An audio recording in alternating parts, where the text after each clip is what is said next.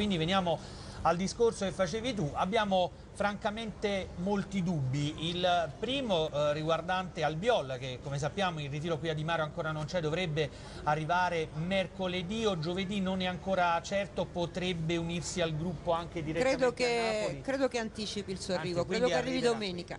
Ah, arrivi domenica, quindi qui insieme a Maggio e Gargano, quindi a questo punto, che dovrebbero arrivare appunto tra domenica e lunedì. Però Albiol parte titolare in questo Napoli che si sta costruendo, Pepe, secondo te?